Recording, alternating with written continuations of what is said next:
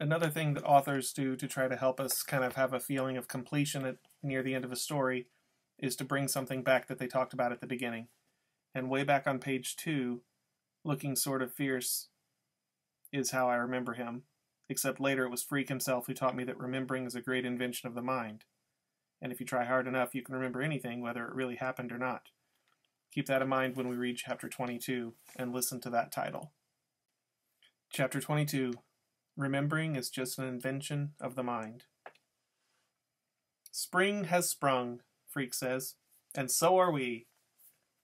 This is the day school gets out, and we're taking the long way home. By now I've been carrying him around on my shoulders for almost a year. We call it walking high, and even if we haven't been going on as many dangerous quests lately, so the fair Gwen won't have to throw a fit, Freak hasn't exactly given up on slaying dragons. The world is really and truly green all over, he says. Do you remember what it used to be like back in the Ice Age, where the glaciers covered the earth and the saber-toothed tiger roamed the frozen night? No, I say. How could I remember that? I wasn't even born. Don't be a pinhead, he says. Remembering is just an invention of the mind. And I go, what's that supposed to mean? It means that if you want to, you can remember anything, whether it actually happened or not. Like I can read what it was like in the Ice Age. I keep trying to invent stuff, the wheel, central heating, indoor plumbing. But the Neanderthals were happy with just a campfire and a fur coat.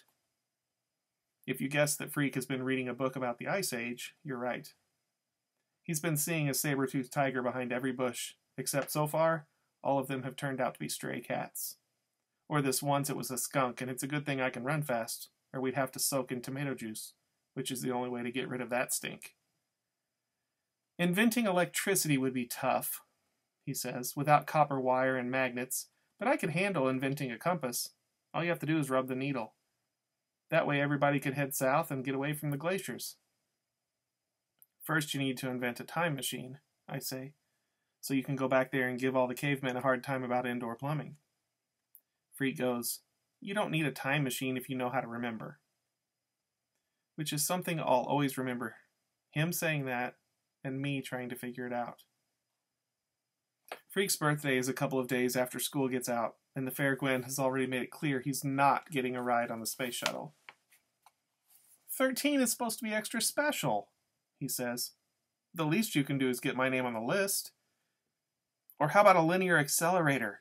Just a small one so I can split a few atoms. The fair Gwen goes, I suppose this means you're going to be an obnoxious teenager? The deal is, this is really 2 birthdays for the price of 1, because Freak the Mighty is almost a year old.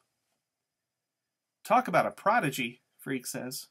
1 year old and he's already on his way to 9th grade. The fair Gwen just rolls her eyes when we talk like that. Freak says we can't expect her to understand because you can't really get what it means to be Freak the Mighty unless you are Freak the Mighty. Anyhow, the party is just a family affair because Freak isn't supposed to get overexcited, which is like saying the moon isn't supposed to go around the earth. Last year I got the ornithopter, he says. This year, why not a helicopter? A real one. You can't expect a teenager to play with toys. Why not a jet plane? The fair Gwen says. Cool, a Learjet. What he's really getting, and I've been sworn to secrecy, is this new computer, the one he's been drooling over in his computer magazines. It comes with a modem, which means if he has to stay home for some reason, he can go to school over the telephone. You know how sometimes I ask you if you can relate to something in the story? The idea is I'd be in there in the classroom with a matching computer. The only problem, I don't know squid about computers. You'll learn, the fair Gwen says. Kevin will teach you. But why would he have to stay home? I ask her. We're out in the kitchen and she and Graham are frosting the cakes and Freak is hanging out in the living room acting like he intends to have a party every day for the rest of his life. Maybe he won't have to stay home, the fair Gwen says. And she and Graham kind of lock eyes for a second. That secret code that mothers have. This is just in case, Max. I think maybe he already guessed about the computer, I say. That's why he's jerking your chain about the space shuttle ride and the Learjets. I'm not surprised, the fair Gwen says. You can't keep anything from Kevin. Freak hardly touches his supper. He says he's saving his appetite for the cake, and finally, when we're all done eating except for Grim, who keeps rubbing his belly and rolling his eyes and telling the fair Gwen what a genius she is with fresh peas and new potatoes and salmon, and he'll have just a smidgen more, thanks, until finally Graham clears her throat and smiles, and Grim has to apologize for being such a pig. The funny thing is, when at last they do bring out the cake, Freak asks me to flame out the candles while he makes his wish, and then he doesn't even touch his piece. He just sort of pushes it around on the plate. I figured he's so excited about getting the new computer that he's lost his appetite. Not that he's letting on he doesn't feel good. He's acting just as wise and smart-mouthed as ever. I should have asked for earplugs, he says when we're done singing Happy Birthday. You better check the glassware for cracks. Hush up, the fair Gwen says, or we'll sing you another chorus. When she brings out the computer, he acts so surprised and happy. Maybe he really is surprised. Right away, he wants to turn it on and show off what a brain he is. And because it's his birthday, we all have to sit there and admire him and go, "Ooh, amazing, fantastic, and Kevin, how did you know that?" and so on. He's showing Grim how to play 3D chess, and just watching him makes me dizzy. So after a while, I go out to the kitchen and I help clean up, which is something I'm good at. Maxwell never breaks a dish, Graham is saying. He's very sure-handed for someone so large.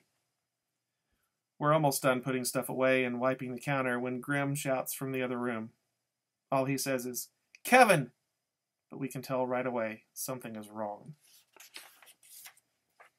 We run in and Freak is leaning back in his chair, making this wheezing sound, panting real fast, and his eyelids are flickering. "He's having a seizure," Grim says. "Call an ambulance." The fair Gwen is already on the phone.